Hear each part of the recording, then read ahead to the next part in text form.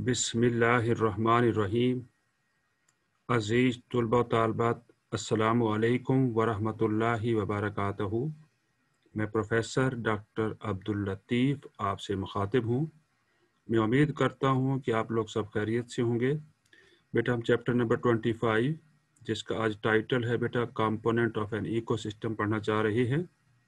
आइए हम देखते हैं कि कंपोनेंट ऑफ इकोसिस्टम कौन कौन से हैं। सबसे पहले बेटा कंपोनेंट जो है वो बायोटिक कंपोनेंट है। बायोटिक का मीनिंग है यहाँ पर लिविंग कंपोनेंट होंगे। जैसा कि यहाँ पर आपको डायग्राम में ये दिखाया गया है कि ये ग्रीन प्लांट है जिसके ग्रीन लीव्स हैं। यहाँ पर ये सनलाइट को कैप्चर कर रहा है। सोलर लाइट एनर्जी को कैप्चर करने के बाद एक प्रोसेस यहाँ पर हो रहा है जिसे हम फोटोसिंथेसिस कहेंगे। अब चूंकि ये फूड को प्रिपेयर कर रहे हैं इसलिए इन प्लांट्स को हम कहते हैं प्रोड्यूसर, कि ये इकोसिस्टम के प्रोड्यूस करने वाले यानी फूड को प्रोड्यूस करने वाले कंपोनेंट हैं और ये लिविंग कंपोनेंट है जिसे हमने बायोटिक कंपोनेंट में इंक्लूड किया है इनको। फिर इसके बाद देखिए यहाँ पर एक एरो लगाया गया है। एरो में दिखाया गया है ग्रास ईटिंग एनिमल है, जैसे कि यहाँ पर रैबिट आपको दिखाया गया है। उसके बाद इस ग्रास पे फीड करने वाला, इस रैबिट पे फीड करने वाला एक और एनिमल जब यहाँ पर दिखाया गया है जो मीट ईटिंग एनिमल है। ये दोनों के दोनों एनिमल जो हैं बेटा हेटेरोट्रॉफ है, अपनी फूड खुद प्रिपेयर नहीं कर सकते, इसलिए इनको कंज्यूमर की कैटेगरी में लाया गया है। बेटा जब ये ग्रीन प्लांट्स और ये लिविंग एनिमल्स जो बायोटिक कंपोनेंट हैं जब ये डेड हो जाएंगे, डेड होने के बाद इनको डिकम्पोज करने के लिए यहाँ पर देखें फंजाई दिखाया गया है। यहाँ पर ये बैक्टीरिया का कुछ आपको स्लाइड दिखाई गई है।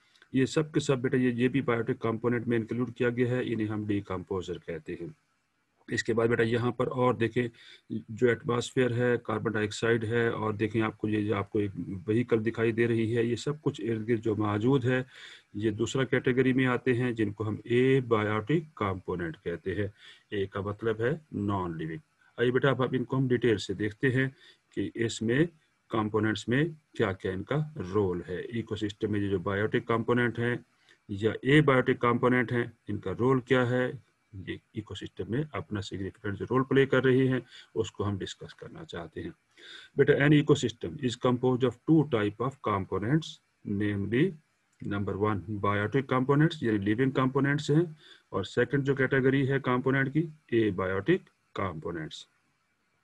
Biotic components, the biotic components जो हैं आर लिविंग कंपोनेंट्स है, लिविंग ऑर्गेनिज्म है of an ecosystem. They are subdivided into following groups. Number 1 producer, they are autotrophic plants, green plants हैं, ये सनलाइट कैप्चर करेंगे और फोटोसिंथेटिक एक्टिविटी परफॉर्म करके food को प्रिपेयर करेंगे। सेकंड जो कैटेगरी है बेटा यहाँ पर बायोटिक कंपोनेंट्स की वो है कंज्यूमर, और थर्ड जो है डिकम्पोजर है। आइए बेटा देखते हैं बायोटिक कंपोनेंट जो प्रोड्यूसर हैं और ऑटोट्रॉफ ग्रीन फोटोसिंथेटिक प्लांट्स हैं विच कैप्चर करेंगे and bring light energy into the ecosystem. अब बेटा ये जो बायोटिक कंपोनेंट जिन्हें हम प्रोड्यूसर कह रहे हैं, they are able to manufacture organic food from simple inorganic substances.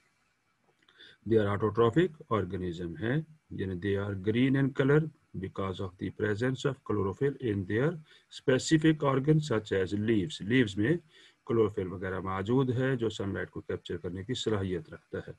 These are food supplier है to all plants and green trees which are termed as producers. For example, all green plants and trees take carbon dioxide from the atmosphere, water from the soil and sunlight from the sun.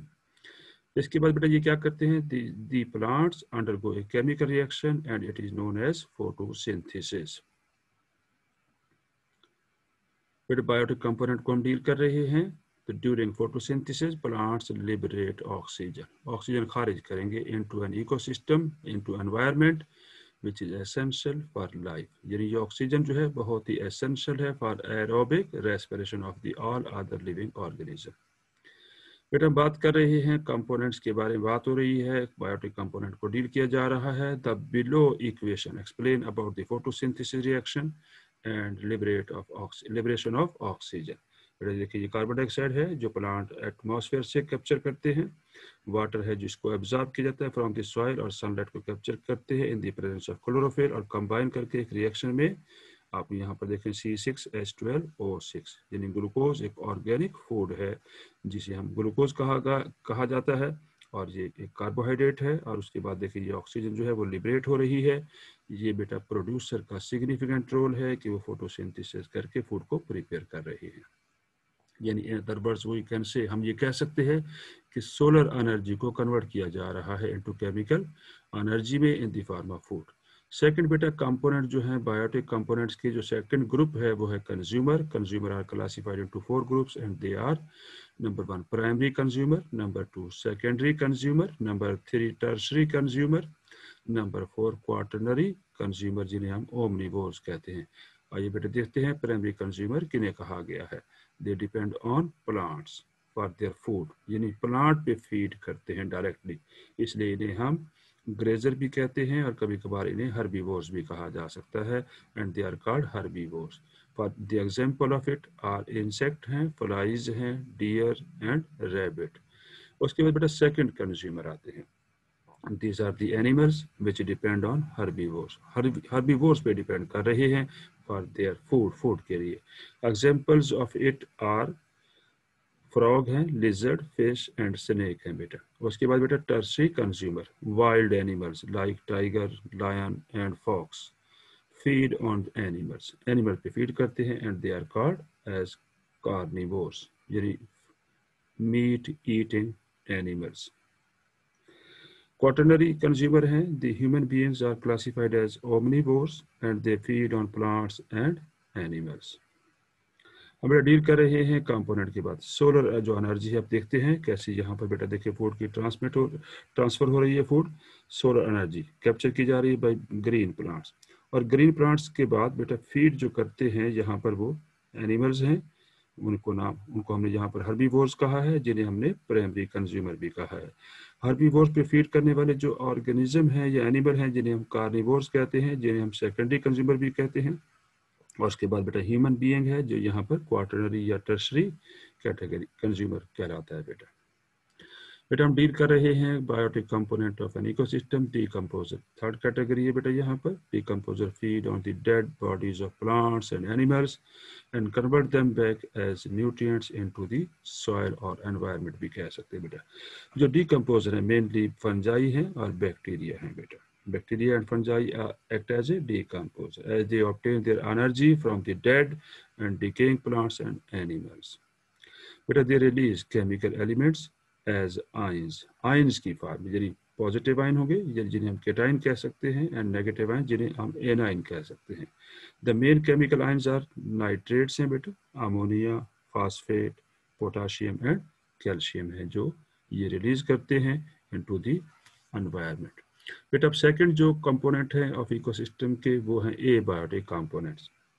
आज देखते हैं बेटा abiotic components का मतलब यहाँ पर क्या है। ए का मतलब होता है बेटा विदाउट, बायोटिक मीन लिविंग, यानी ये नॉन लिविंग कंपोनेंट्स है। Abiotic components are non organic compounds and also known as non living components of an ecosystem. बेटा the example of this components are temperature है, जैसे कि किसी भी लोकेलिटी का जो टेम्परेचर है, लाइट की अवेलेबिलिटी है, एंड सॉइल है बेटा। The ecological term they are called as atmosphere. एटमो का मतलब है यहाँ पर बेटा एयर, स्फीयर मीन प्लेस, यानी जहाँ पर हवा एग्जिस्ट कर रही है, एयर एग्जिस्ट कर रही है, उस लोकेलिटी को, उस एरिया को, उस कंपोनेंट को हम एटमॉस्फेयर कहेंगे बेटा। Hydrosphere, hydro mean water, sphere mean place, यानी ऐसी लोकेलिटी, ऐसा एनवायरनमेंट जहाँ पर वाटर एग्जिस्ट कर रहा है उसे हम हाइड्रोस्फीयर कहेंगे। लिथोस्फीयर, लिथो मीन अर्थ या सॉइल, यानी स्फीयर मीन प्लेस, ये वो जगह है जहाँ पर सॉइल एग्जिस्ट कर रही है, उसे हम लिथोस्फीयर कहेंगे बेटा। तो thank you very much for watching my lecture. और बेटा ये बात याद रखिए कि मेरे यूट्यूब चैनल को सब्सक्राइब करना मत भूलिए ताकि आने वाली आपको हर वीडियो मिल सके और आप इससे मुस्तफीद हो सके। थैंक यू, अल्लाह हाफिज़।